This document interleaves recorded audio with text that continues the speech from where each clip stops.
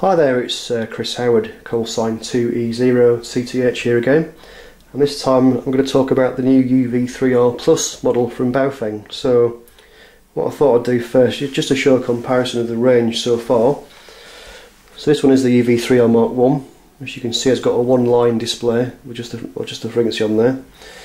Then brought out the UV-3R Mark 2, which as you can see from the screen there has got a two-line display. And basically they've got pretty much the same case. So you can see on the side and the front there that the two radios basically came in the same case.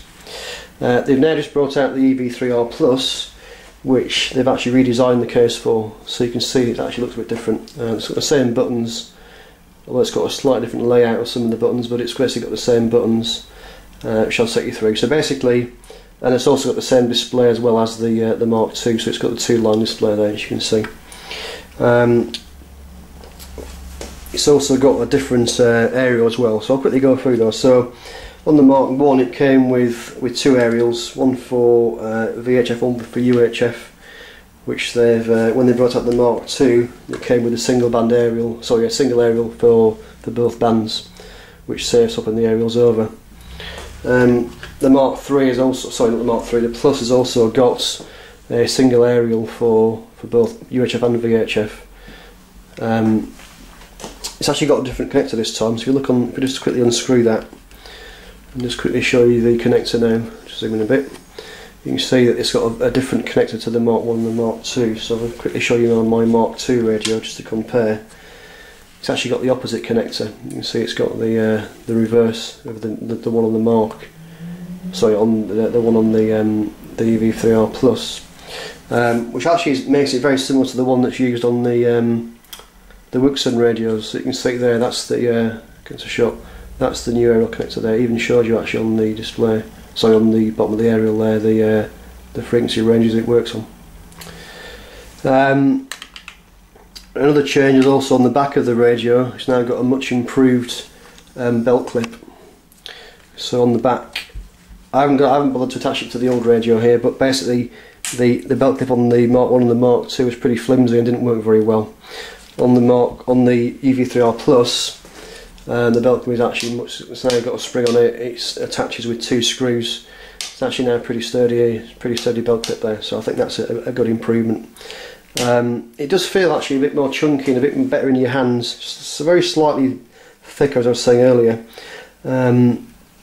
But it has got the same functions, so it's got the lights. One thing I have noticed on the Plus is that on the side of the radio, the function button is now above the PTT.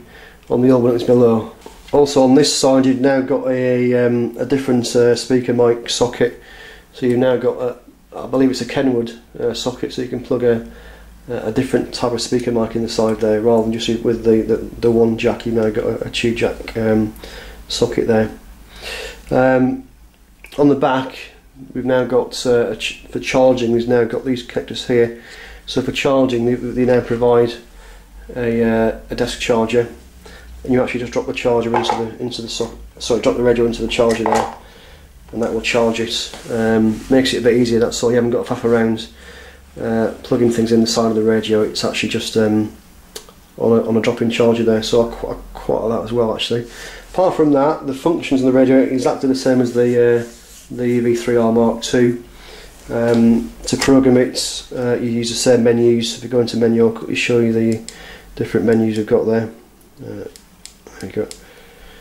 So I'll just zoom in a little bit. So you can see basically we've got the same 19 menus that were on the UV-3R Mark II. I don't know whether you can see the screen there. That's about as good as it's going to get, I think. It's got exactly the same, from what I can see, set of menus there, and there are 19 like on the Mark II.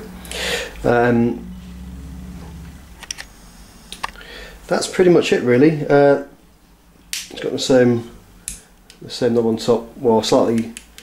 It's very similar to the one on the Mark II and the Mark I. The knob on top, so it locks in place. So when you pull it out, turn it around, and then to lock it, you just push it back in place. Then you can't turn it in, which makes things nice and secure. You don't change frequency or something by accident if you don't want to do that. to do the programming, it's basically the same as the Mark II.